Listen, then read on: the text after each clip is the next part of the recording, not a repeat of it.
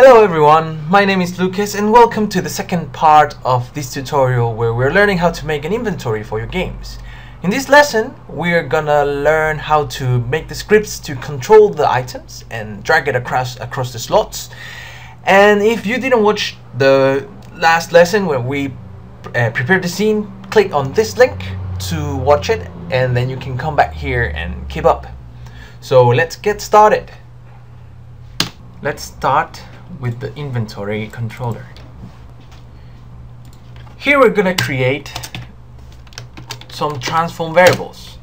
The first one is, and let's make them public. The first one is selected item. We also need a selected slot, and we also need a original slot.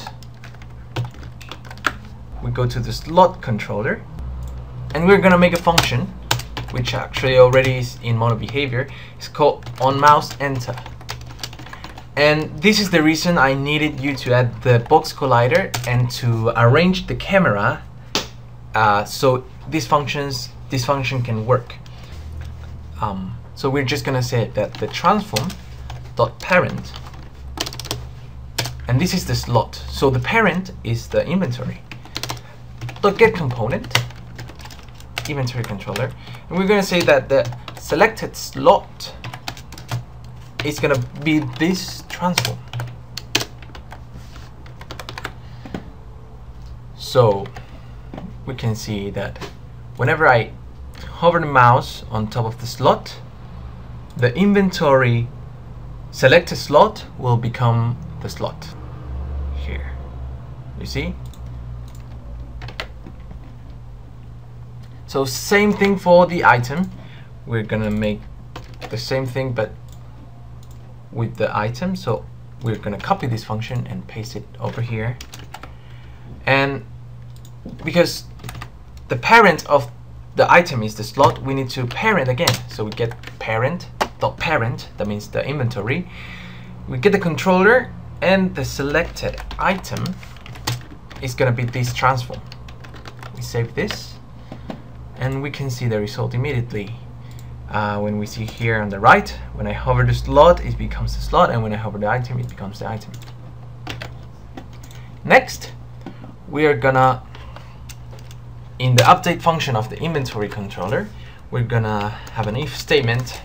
So if input.mouse get mouse button 0, that means if we left click and we keep the mouse button pressed, it's gonna do the following. It's gonna tell the selected item the position to become the input.mouse position.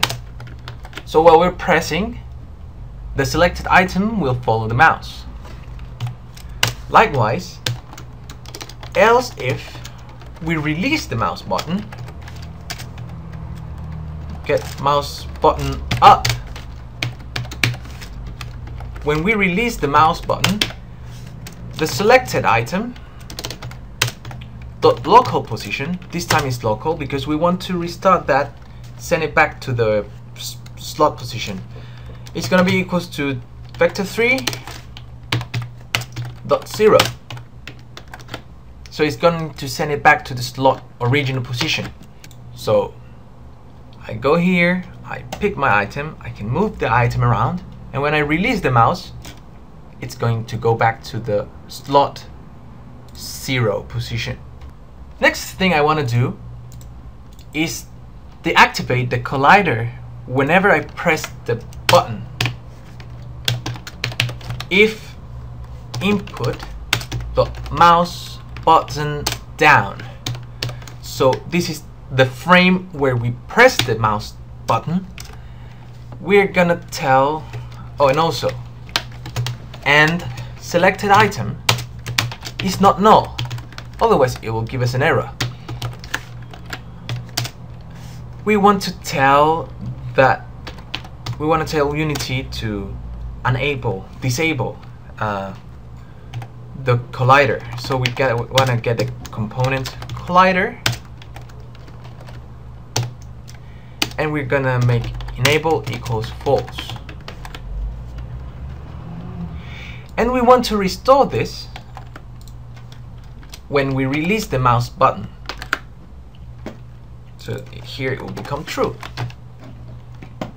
Why we do this is because the mouse button will just recognize when we hover on one object.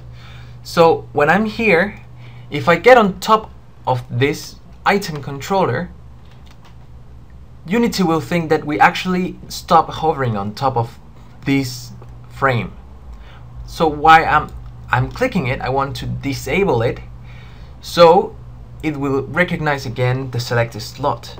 Otherwise, when I'm dragging the object around, it will not let me recognize new slots. We also need to verify again that the selected item is not null, just so we can avoid getting some disgusting errors. So now what we're gonna do is duplicate this slot. We're gonna delete the item inside of the second slot, and we're gonna move the position about 60 units to the right. And so we have an empty slot, and we want to tell Unity that whenever I hover on top of the new slot, the new parent for this item is going to be that slot.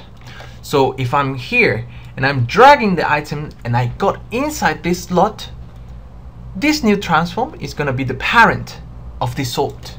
And when we reset that to 0, it's going to go back here. We do that in the slot controller. On mouse enter, the selected slot is the transform.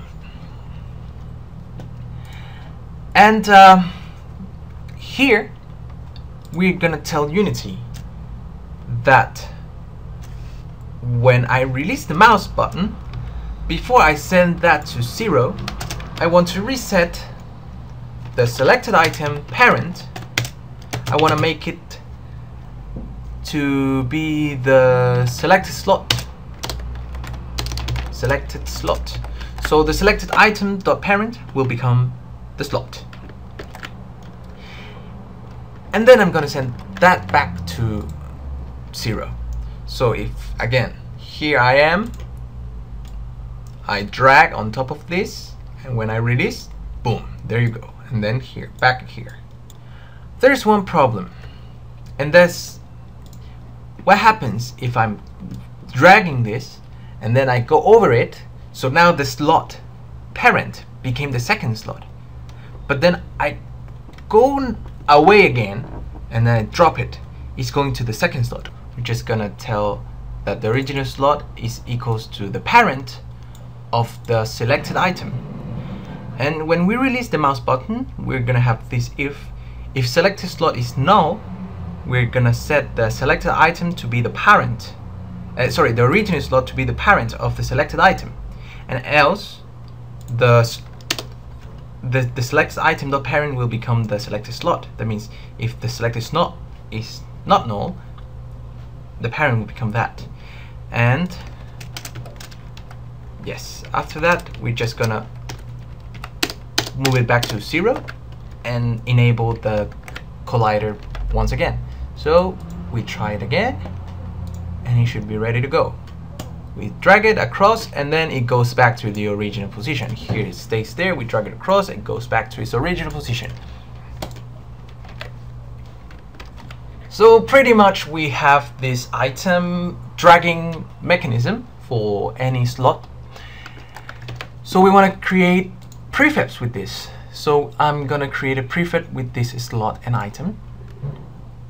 No, just for this slot, I'm gonna create this prefab here. And I'm gonna call it slot underscore prefab. I'm gonna do the same for the item. Just put it here and create item called prefab. So time is running up, so we have our dragging system. And next time I'm gonna show you how to create the whole inventory and put the items across it.